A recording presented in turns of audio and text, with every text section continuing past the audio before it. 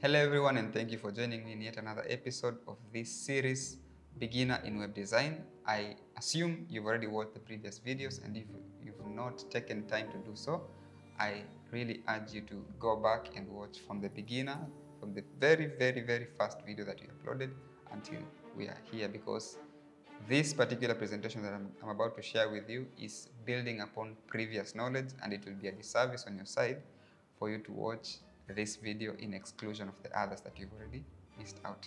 So, and if you've been following us from the start until now, thank you so much. So now let's jump to our site and see where we left at. We had already done almost 90% of the work. What is remaining is only 10%. 10% means the content that you have, and you have to customize it. You have to ensure that it fits the brand that you are actually looking for. So we left at working on editing.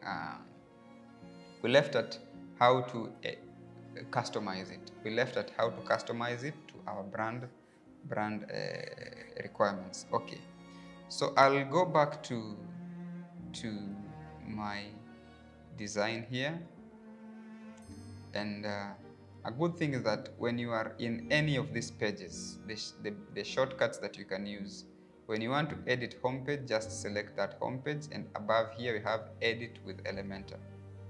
When you go to edit with Elementor, it's going to open up that page in Elementor editor.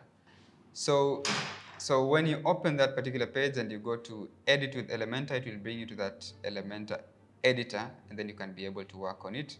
So what I wanted to do is go into this hamburger menu here on the very last at the top corner on the left, and then go to site settings. And then previously, if you can remember from the previous video, we came here where we talked about styling. So we know that our site is having purple as the primary color. So I came to this other site called HTML color codes, and here you can get different color codes for your site. So you see, as I said, this is maroon, which has all the burgundy, all those other colors. Red is here, pink, and then you have purple, we have blue, we have greens, we have turquoise there, yellows, all those shades are here. You can look at them in this kind of way, you can look at them here. So for me, what I usually do is I come here and then I pick on the color that I want to be the primary color. So if, for example, this primary color is this one, it's F something, this 7. So I'll just come and then I'll pick a color that is similar to that but different shade totally. So I'll get, for example, I'll get blue. Then I'll copy this code up here, and then I'll come here and then I replace it. Automatically it has changed. When I update this site, let me first close this one and then see what happens. You see, that purple that we had on this end has already shifted to blue. Now our primary color is no longer purple. It is actually blue, you can see. So that is one way of changing the colors. You see this blue is here.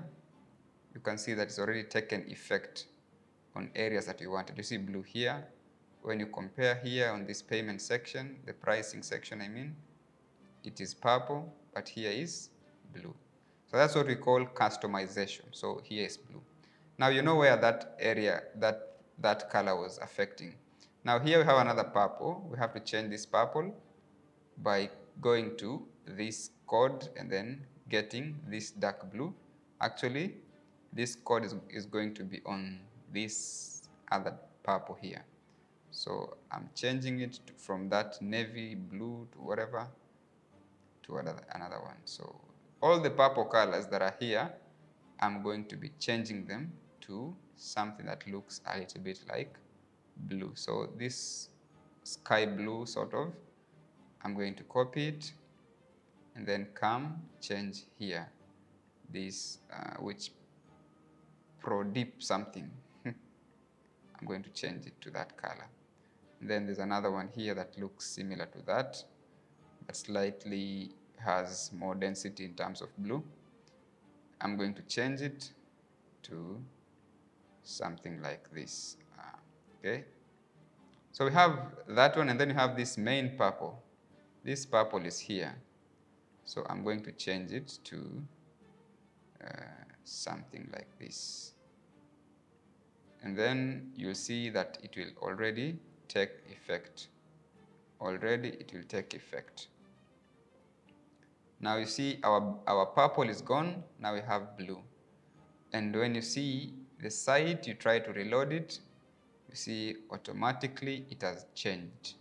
We no longer have those purple, now we have blues. This is the easiest way of customizing your site from the color that it came with to a different color that you are looking out to get. Now you can see that this one is a bit more deep. So I think it's this one here. We just need to go back to that hex and then change it to something that's a little bit lighter. Just change it to something that's a little bit lighter.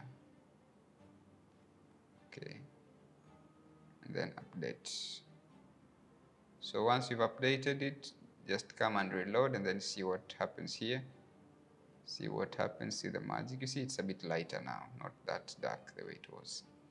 And then we have yellow. I would like to get a different color. Let's put something like, this yellow or orange?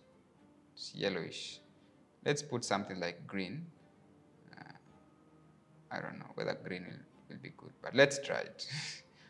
We have challenges with colors, but as a designer, you always need to look out.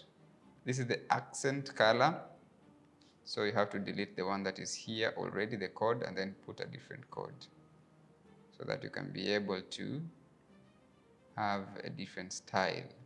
When you reload, the orange yellow should go and you should have green. You see, automatically it changes.